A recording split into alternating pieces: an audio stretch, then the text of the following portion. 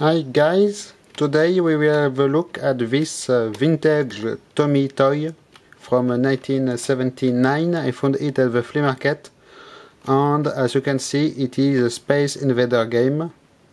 So I remember they did come in different flavors. There was a car race one with Space Invaders and maybe one or two other ones.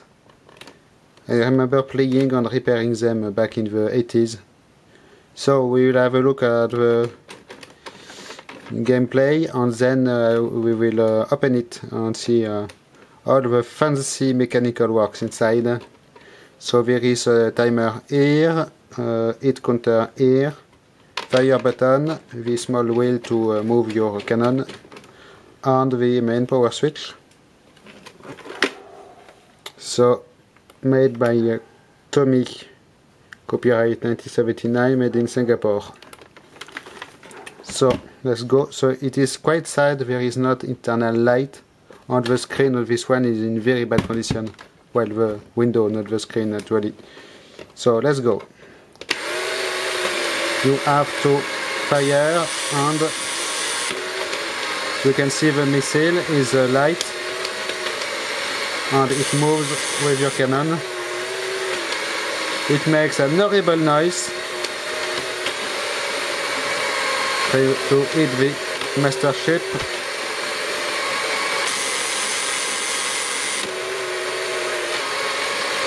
And it is all mechanical works inside with electrical contacts. No electronics at all, no integrated circuits, no silicium bullshit, only wires, contacts and mechanical parts.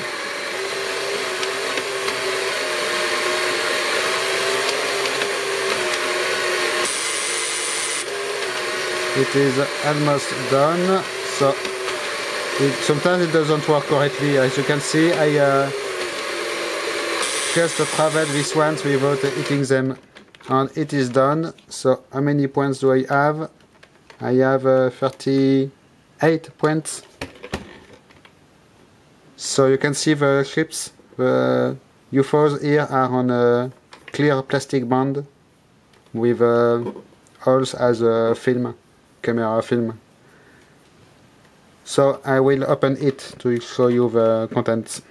So I did unscrew the cover, remove the wheel here, and here is how it looks like inside. So as you can see, there is a mechanical box with a motor somewhere in here. It is all the mechanical brain of the thing.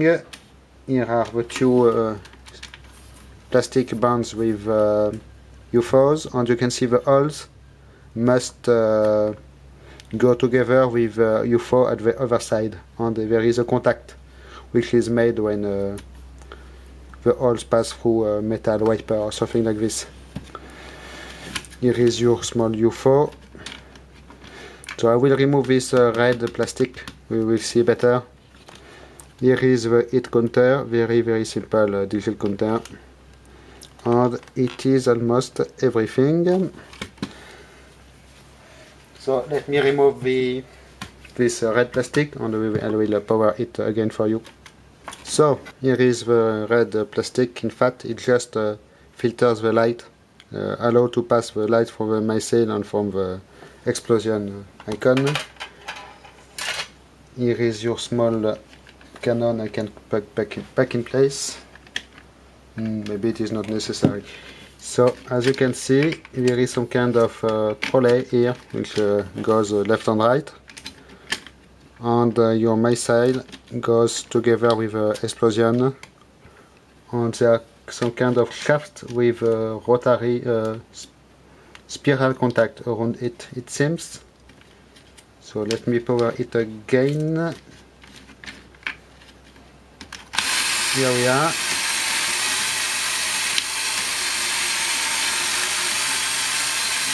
I will try to hit. It does not work so well when it is opened.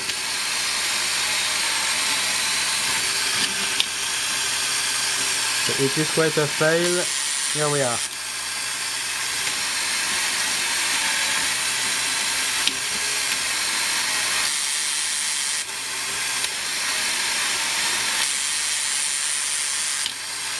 So as you can see, it is all a deal of moving contacts that are supposed to make contact when at the correct time, but when with the cover removed, it is not holding correctly in place, so it is not working so well. So here is a better view for you of the thing. I will not take it apart further because it will be very hard to reassemble, I believe. But I remember sadly taking them, several of them apart in the 80s. My mother was working in a toy renting house, and we had several of them, and I was on duty to repair them, along with all the other electronic toys, or electrical toys. So here we are for this thing. I hope you enjoy it. They are quite hard to find by now, so if you find them in flea markets, take them, because they will take some value in the future, I think. Thanks for watching. Bye bye.